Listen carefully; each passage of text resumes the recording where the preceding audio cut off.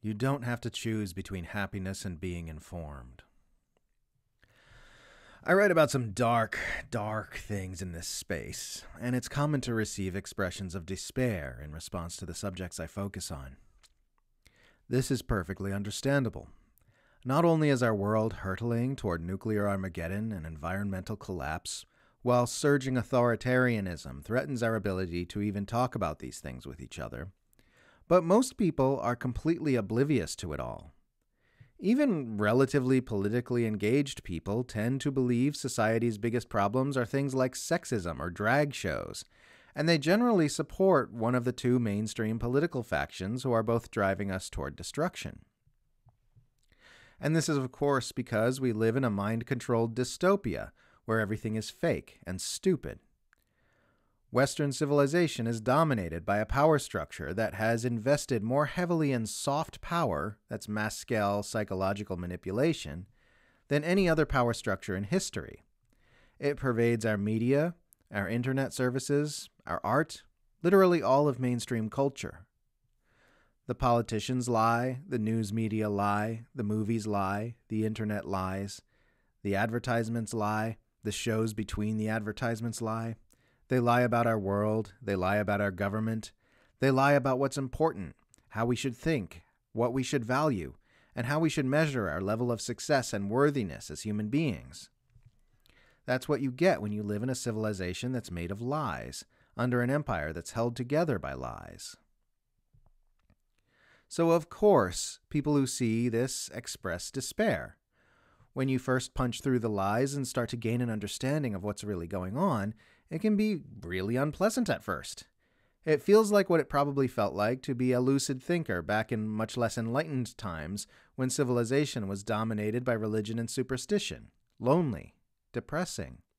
As Terence McKenna once said, the cost of sanity in this society is a certain level of alienation.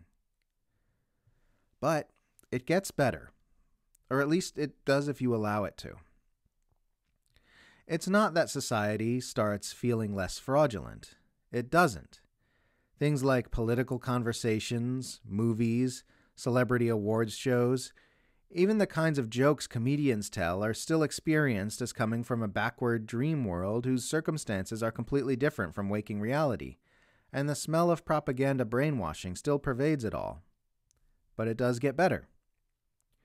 What gets better is that once you've unplugged your mind from the matrix of imperial mind control, you stop looking for happiness, connection, and satisfaction in the places the matrix trained you to look for it. You no longer get your sense of self-worth from how successful you can be as an industrious gear turner of the capitalist machine, or how much your body looks the way the ads say it should look. You don't get your sense of satisfaction from how much approval you can win over from denizens of a mentally ill society. You no longer find connection in false tribal loyalties or in shared enjoyment of the buffet of mind-killing entertainment we are served by the empire. You no longer seek happiness in the pursuit of new things to own and consume, or in worthless new goals to attain. Instead, you begin to see that as confused and shitty as our civilization is, we're still living in an amazingly beautiful world whose beauty is so much vaster and more ancient than all the conceptual bullshit we've heaped upon the human experience. You start to find joy in real things, the thundering majesty of nature, the spark of authenticity in people's eyes, the crackle of magic at the train station. Something as simple as a piece of garbage catching the light just right can make you coo and giggle with delight like an infant. And you can learn to live from there. You settle into an understanding that while the suffering and abuses of our world are very real and of immense consequence, the fact that there is anything at all is immensely more significant than any of our tiny human problems. The fact that we get to live in these bodies and inhabit these brains and move around on this amazing planet and perceive it and think thoughts about it is a much, much bigger deal than any of our difficulties. To help you see what I'm pointing to, imagine if you were experiencing nothing.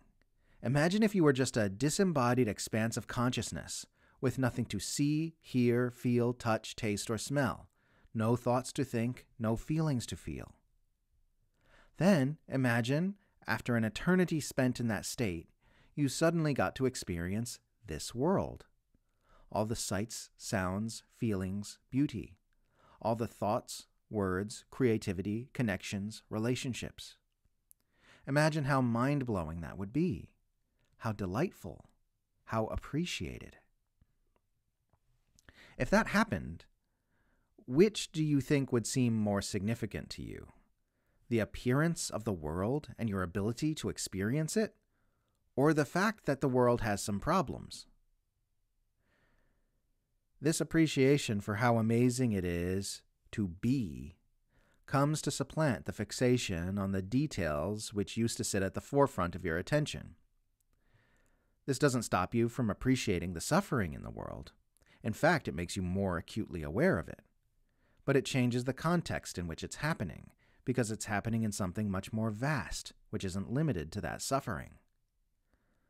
So you absolutely can live a happy, satisfied life with a full awareness of what's really going on in our world.